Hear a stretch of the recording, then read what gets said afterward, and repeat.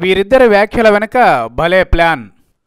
BJP పొగరు అణచాల్సిందేనంటారు ఒకరు. ఎటువంటి ప్రయోజనం చేకూర్చిన బీజేపీతో పొత్తు ఎందుకంటారు మరొకరు.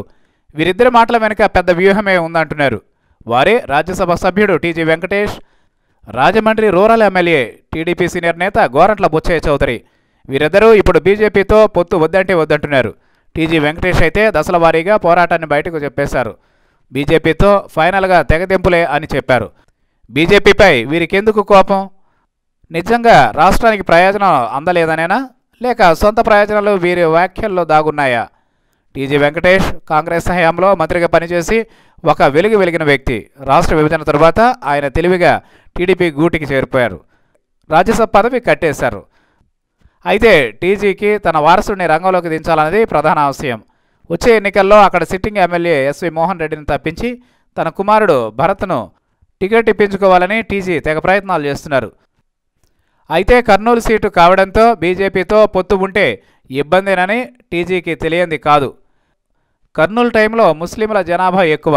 బీజేపీతో పొత్తుతో ఎన్నికలకు వెళితే తాము గెలవలేమన్నది టీజీకి తెలియంది కాదు. గత ఎన్నికల్లో కూడా అక్కడ వైసీపీ గెలిచింది. వచ్చే ఎన్నికలను దృష్టిలో పెట్టుకొని తన కుమారుడి భవిష్యత్తు గురించి మాత్రమే టీజీ బీజేపీపై తీవ్ర వ్యాఖ్యలు చేశారన్నది రాజకీయ వర్గాల్లో వినిపిస్తున్న గుసగుసలు. ఇక రాజమండ్రి రూరల్ ఎమ్మెల్యే గోరంట్ల బుచ్చయ్య చౌదరి తెలుగుదేశం పార్టీలో సీనియర్ నేత. ఆయన మంత్రివర్గంలో చోటు దక్కుతుందని ఆశించి భంగపడ్డారు. ఒక దశలో అధిష్టానంపై కూడా తీవ్ర వ్యాఖ్యలు చేశారు. వాస్తవానికి బుచ్చయ్య చౌదరికి పట్టుంది రాజమండ్రి అర్బన్ నియోజకవర్గంలోనే. అయితే గత ఎన్నికల్లో బీజేపీతో పొత్తులో భాగంగా ఆ సీటు బీజేపీకి వెళ్ళింది. అక్కడ ఆకుల సత్యనారాయణ పోటీ చేసి గెలుపొందారు. బీజేపీని సంతృప్తిపరచడానికి టీడీపీ అధిష్టానం గత ఎన్నికల్లో అర్బన్ నుంచి రూరల్కు గోరంట్లను షిఫ్ట్ చేసింది. రూరల్ నియోజకవర్గ ఎమ్మెల్యేగా ఉన్నప్పటికీ గోరంట్ల అర్బన్పై పట్టు వదులుకోలేదు. ఎన్నోసార్లు ఆయన తన అక్కసును బహిరంగంగానే వెళ్ళగెక్కారు. బీజేపీతో పొత్తు లేకుంటే తిరిగి తన పాత స్థానానికి తాను వెళ్ళవచ్చన్నది గోరంట్ల ప్లాన్.